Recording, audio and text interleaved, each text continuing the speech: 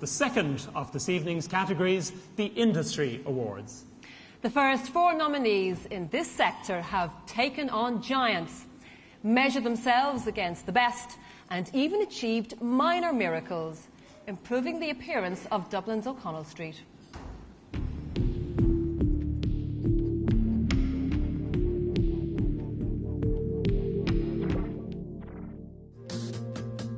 Under the stewardship of green-fingered Tom Walsh, the SAP Group has been 30 years a-growing.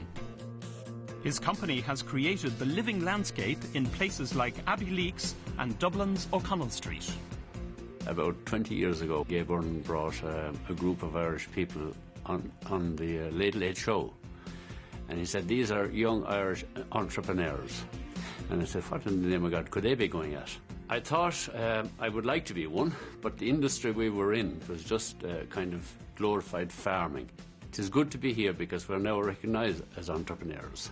All of us think we could do anything or everything, but actually the truth is I would have a passion for what I do. The business comes second. Sligo's Lotus Automation ensure critical manufacturing units always measure up. With branches in Ireland, the UK and the USA, as well as expansion plans in the Far East, Fergal Broder's calibration specialists are truly going global. As far as I'm concerned, an entrepreneur is somebody who runs his own business. Nothing more than that. They have important roles. I don't think they're important people. Important as in probably they create jobs and they sustain jobs. What we're good at is developing a team. What drives me would be... it's probably just a personal challenge to be able to, it's the challenge, it's being able to chase that contract and actually win it. Icon Technologies are led by Louth teammates Kieran O'Donoghue and Dermot McElroy. The only indigenous computer manufacturer in Ireland, Icon produced more than 100,000 computers last year as part of its suite of hardware and software offerings.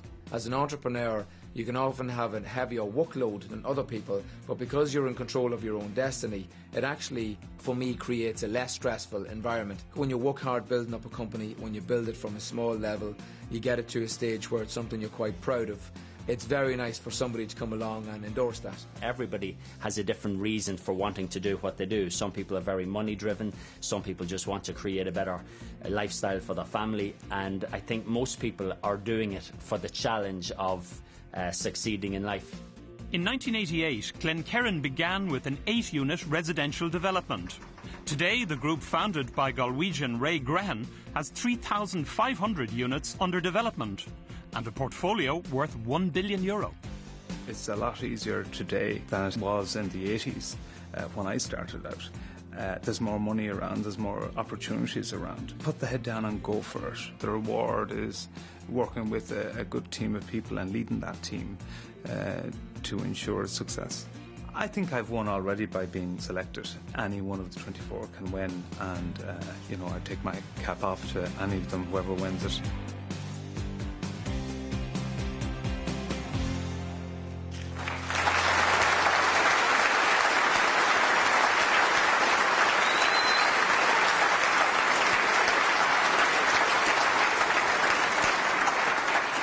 From Donegal to Dongtang, the final 4 industry nominees have real staying power.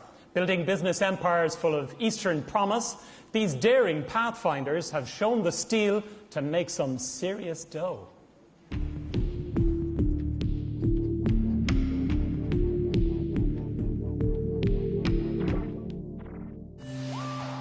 Steel reinforcement manufacturers Midland Steel was founded by Tony Woods. They've reduced the lead-in time from 2 weeks to 2 days. And with their innovative steel mesh, the Laois company is going from strength to strength. I'm not one to sit in the subs bench. I'd like to be playing in the field as much as I can and play to the best of my ability. I play to win. All the time I play to win. So I'm not doing anything different in this. Everybody has their own ideas. So what I have as my idea mightn't work for the next entrepreneur. An entrepreneur, I'm told, is supposed to be somebody that's a little bit unique. So if they're unique, they'll have their own way of doing things. In China, Richard Barrett has spotted opportunity in the city known as the Paris of the East. His company, Treasury Holdings, is creating the world's largest eco-city in the Yangtze Delta off the coast of Shanghai. There's some pieces of advice I got that were very good, mostly to do with people. to hire the best people we could. And if you came across a very good person, hire him anyway, even if you don't have a job for him. Because if he is good, he'll make a job for himself. In a company that is partially ideas, like our one, the whole team needs to be thinking new ways of doing things, or extraordinary things, or off-the-wall things, but they need to be thinking. It was Declan Gallagher's half-baked idea that turned a small Donegal bakery into a major market player. Producing more than 180 different products each day, they hold 25% of the par-baked market with their brand Gallagher's French Mill. You've got to be able to take the challenges and never give in. You never say no. It's always maybe. Depends on what you're good at in life. I would be from a production background. I would like to minimise production as little as I can, and new ideas, new concepts to improve it all the time. So everyone has their own good points and bad points. If you call it entrepreneurship or not, I don't know. The element of pride I would get out of it is when you see a person, should it be in UK or in Europe, buying one of your products in the shopping basket, that's when you get the real satisfaction, get the pride element out of it. Property development company P. Elliott was established in 1942 in Cavan. Now led by brothers Noel and Mark, the company employs over 3,000 people in projects that will turn over more than €300 million this year. You have to be a team player more so than a maverick in a family business. You can't be paranoid about it, but you have to take more than one view into consideration. If you give somebody a word, and that's important, and that has to mean something.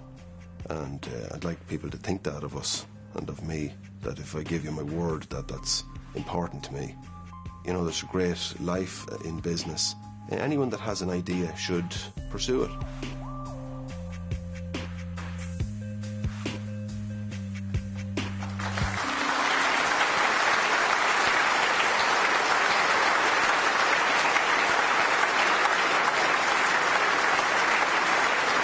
As he joins us to reveal the Industry Entrepreneur of the Year, please welcome the business editor of the Irish Times, John McManus.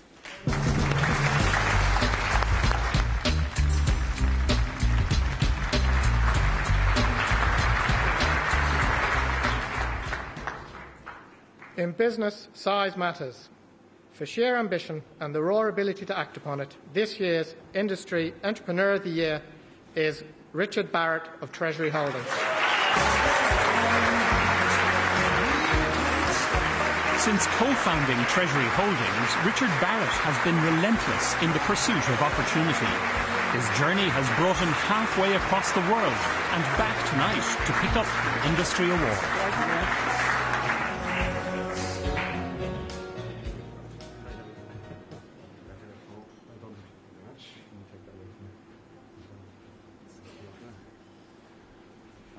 That's very heavy, that. This award is actually given to myself and Johnny Ronan, who's slightly media shy and can't be here tonight. It's also accepted by me on behalf of the wonderful team that we have in Treasury Holdings, the board of directors, the management, and the hard-working staff. I'd like to thank also people who helped us en route to where we are today. And one group that's often forgotten, but who do Trojan work, are actually the politicians when they go abroad. I live most of the time in China now, and tremendous help was given to us by Ireland's secret weapon, who's the Irish ambassador in Beijing, Declan Kelleher, and the consul in Shanghai, and 3 Irish ministers, one of whom is here tonight, who witnessed the signing of the first large contract we got in Shanghai, together with Mary Hanafin, who's since been very helpful, and the Taoiseach. And I know he's taken a batter in the news, but I tell you, he put his neck out for us, and